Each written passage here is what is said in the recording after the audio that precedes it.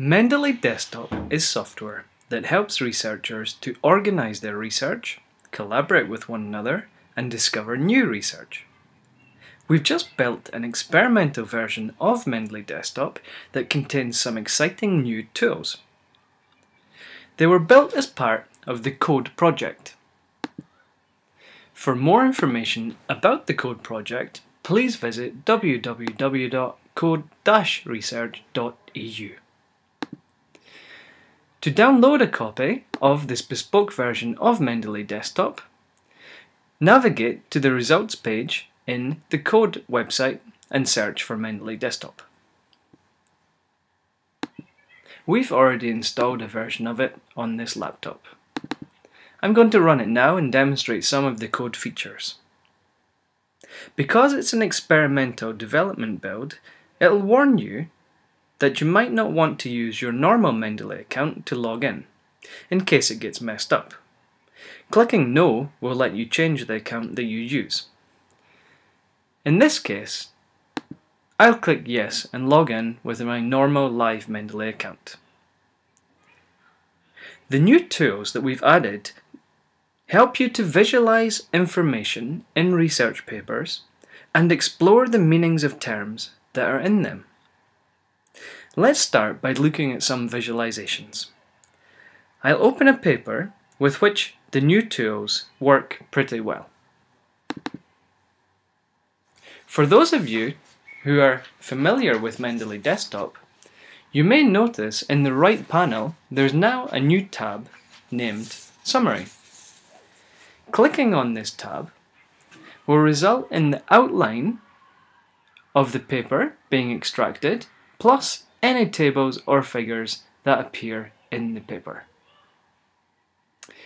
Clicking on any of these headings will skip directly to that point in the paper. Similarly, clicking on any of the tables will take you directly to that table in the paper. So now that Mendeley Desktop knows where the tables are and what's in them, it can help you visualize their contents better.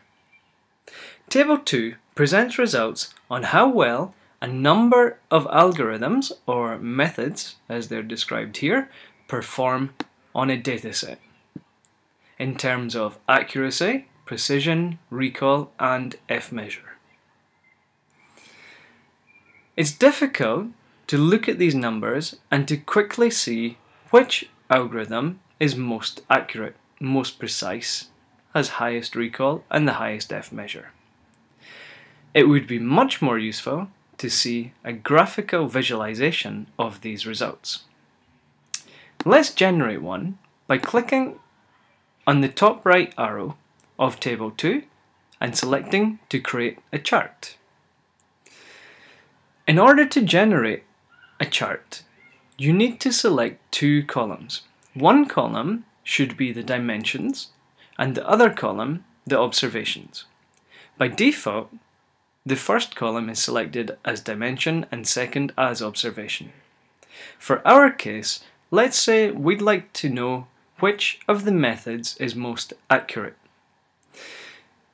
We make sure that the methods are the dimension column, as is selected by default, but instead of having the features as the observations, let's left click on the features column and request that it be removed. And let's left click on the accuracy column and request that that becomes the observations. This will allow us to see which method performs with what level of accuracy. By clicking on the Create Chart button, the visualization wizard is started up. The visualization wizard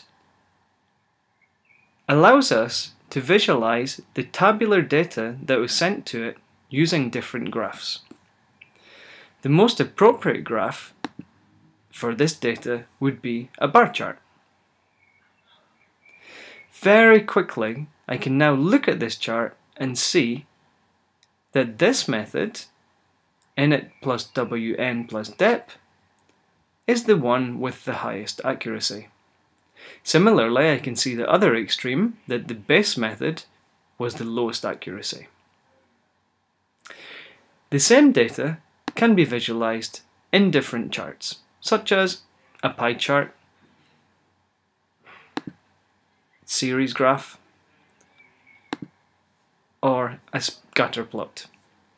The original tabular version is also available to confirm that the same numbers are being produced. Let's return to Mendeley Desktop. Another form of visualization is mind mapping software. We've been collaborating in the code project with a company named MindMeister who produce mind mapping software. Mind maps can be used to explore, generate ideas, and visualize them on a mind map landscape. Let's request that the paper's structure be exported to a mind map. We click on the mind map button, which takes us to our browser, which contains a mind map. The mind map has the outline of the paper that we were reading, including the main headings and the subheadings. We can then utilize the mind map functionality in order to add new ideas or to add our notes.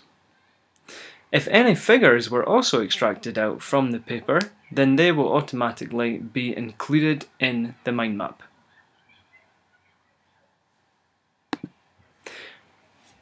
Returning to Mendeley Desktop, we've also integrated some tools that help you to explore the meanings of terms in your research paper.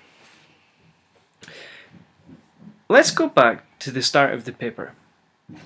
Assume this is the first time that you're reading it, and you come across a word or term that you don't understand.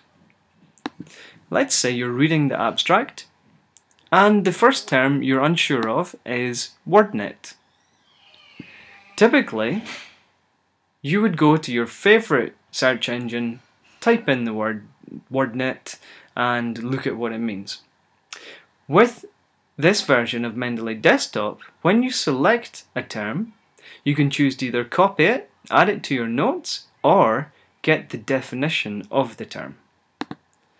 Let's select the definition of the term. Using various open linked data sources, Mendeley Desktop gets some possible meanings for the selected term. It tells us that WordNet is a lexical database for the English language. That's useful. All from inside Mendeley Desktop, without having to switch to a browser or use any search engine, we've now got the meaning of the term. If it wasn't quite the correct meaning, then you can also scroll through various alternative meanings using the top right arrow buttons. In this case, the alternative meanings, although similar and sometimes relevant, are not as appropriate as the first meaning that was presented. Mendeley Desktop is also smart enough to know if this term has appeared in any other papers in Mendeley's research catalogue.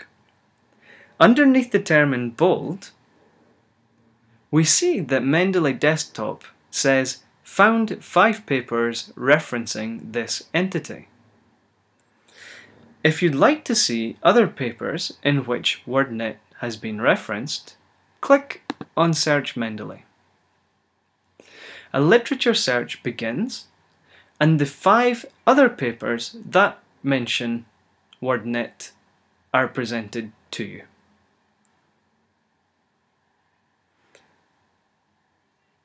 This is a useful way of finding out more information about a particular term and how it's used in different contexts or different research settings. And that's it. I hope that you enjoyed this demonstration and that you'll download this new version of Mendeley Desktop and play around with the new tools. Visualize data from research papers quickly and easily, and find out the meanings of new terms that you read as you come across them.